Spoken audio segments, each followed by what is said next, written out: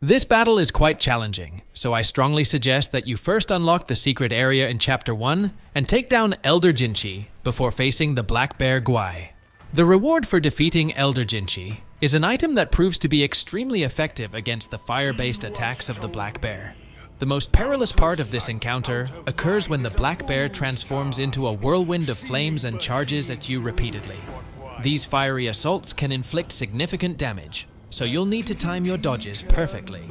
Keep an eye out for the rush of air just before it charges. That's your cue to evade. With some practice, you'll conquer the Black Bear and successfully complete Chapter 1.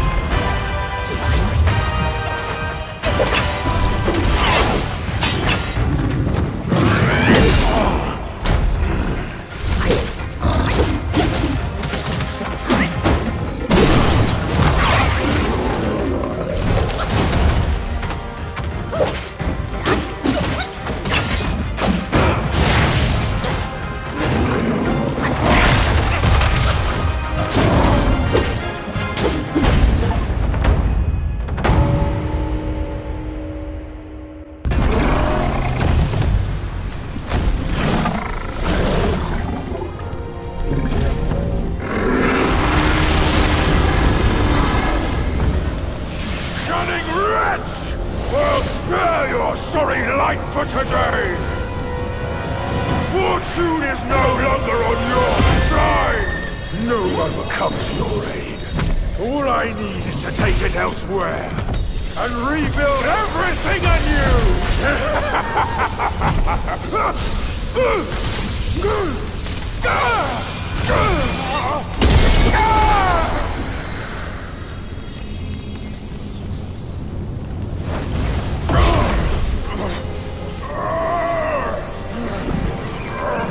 Great sage!